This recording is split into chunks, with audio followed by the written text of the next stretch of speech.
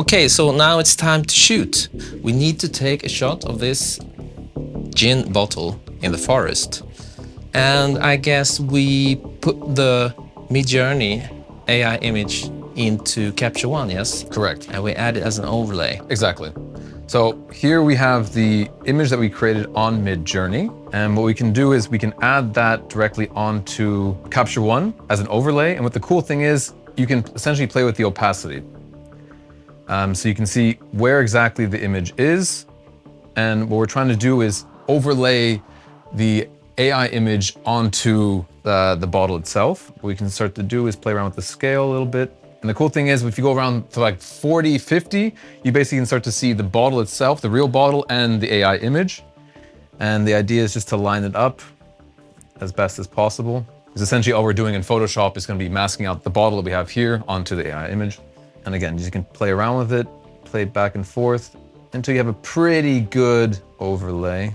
It doesn't have to be 100% perfect, but you're trying to get it as best as possible because it's obviously going to help in Photoshop when we're going to go on there. And for this background, this forest that we created, we need to light it sort of in the same way. We went off slightly. I think that's the cool part about it, because again, we're not trying to like copy paste what's exactly on the AI. It's more importantly, that's the kind of where you still have the creativity as a photographer in there. But again, if obviously in like the shot itself and the AI, the light's coming from the back in a certain direction, clearly you're gonna have to have the shadows also going in that direction as well. So this image, we have the light coming from the back. So we also have the light coming from the back, and we have the sun back there to the left, on the left side. So we want to have the sun on the left side, and you can see the spot here. And this will create a highlight on the right side of the bottle, because everything is the opposite when you're shooting bottles, you know. Maybe we should take a shot with the first flash. Perfect, yeah. First light. And what do we get? Light coming from the back, illuminating on the right-hand side here. Above the label, we felt it would be nice to have like a glow up in the right corner there. And that's the light, the sun setting from the back. And what else? Then what we did was to light the entire set a lot more. We essentially added a pro photo here, which is now shooting up onto the ceiling, having a more indirect lighting of the entire scene. So it's essentially start lighting up more of the side of the bottle. We take a shot here. So now you can start to see, in combination with the light coming from the back, we're gonna have, like, you know, the shadows are being lifted here because of the indirect light being shot from the top, illuminating the rest of the bottle. We also thought, okay, because this is such a bright light coming and hitting the back here, because we wanted to hit, kind of have a nice glow on the right-hand side, we started to realize there's gonna be a lot of rim light coming from the back here. And so what we decided was to sneak these guys back in here, because we're gonna composite the image anyway. So since we liked what on this side of the bottle, we essentially were saying, okay, cool, now there's a little bit too much rim light here on this side. So what we're gonna have to do in Photoshop is composite these.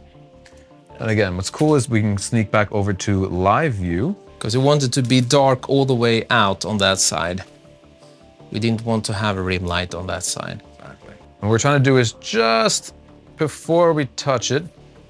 Because the problem is, when we're doing like this, we screw up the other side, you know. So we need to do composite. Exactly. And we want to work fast. So we're gonna take another snap now. Now it's only for the left side of the bottle. And so you can see now that white rim light is now gone. Now, what did you want to do with the Gobo?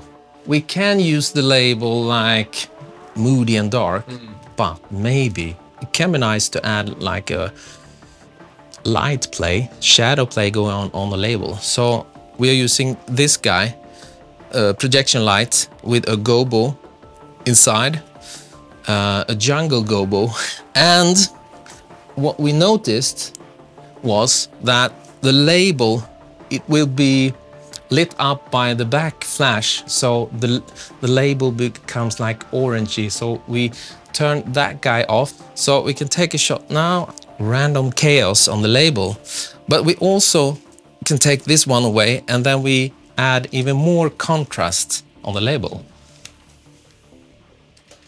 And again, we're talking about slight differences here, which again, we can play around with in Photoshop when we composite all these together. So I would say we're ready to jump into Photoshop then. Yes, it's time to do the magic, composite them together. Let's do it. Okay.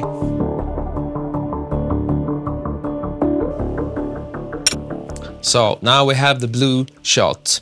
And this is what we created in Midjourney, yes? Yeah. And now we will try to get this bottle into this shot. And how we would do this? Is it possible? That's the idea. We're going to test it out right now. Yes. I guess we start in CaptureOne and put it as an overlay. And you have a trick with the live view. So the cool thing about CaptureOne is you can have an overlay on live view. So essentially you can really see what is happening live. And then what we can do is add the image, the AI generated image, directly onto the live view. And if you start to play around, so when you add the overlay in there, you're gonna have the image like this. But what I tend to do is just reduce that down to about 40 to 50%.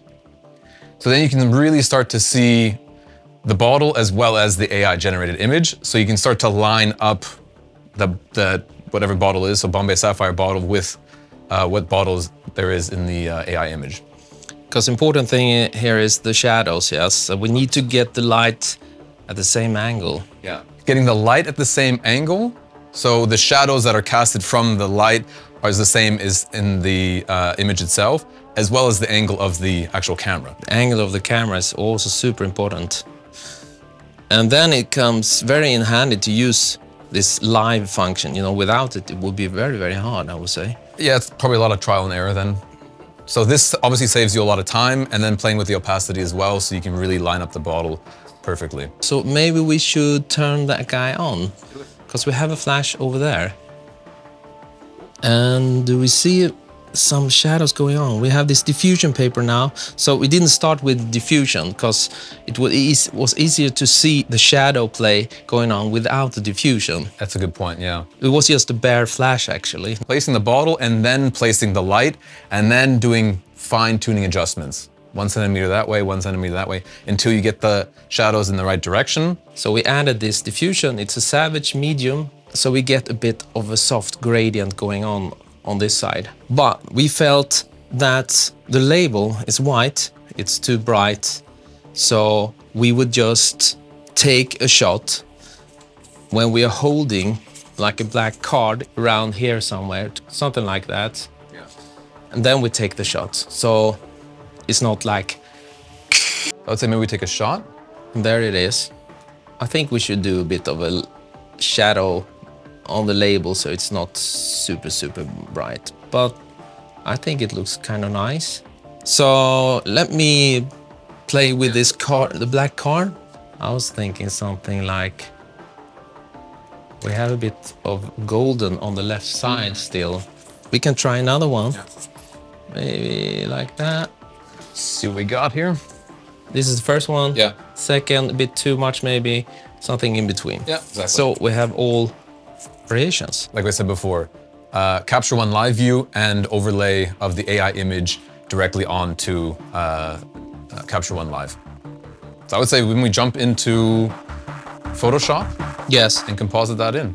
That's a good idea. Great.